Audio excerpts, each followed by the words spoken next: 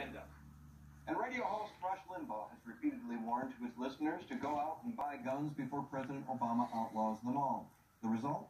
In November 2008, the month Mr. Obama was elected, what are you doing, moron? Spike in gun background checks as compared to the same month the year before. Caught in the act, huh? The anti-gun lobby is called the Brady Campaign to Prevent Gun Violence, named for James Brady, President Reagan's press And you're back to it. During John Hinckley's assassination attempt on the 40th president.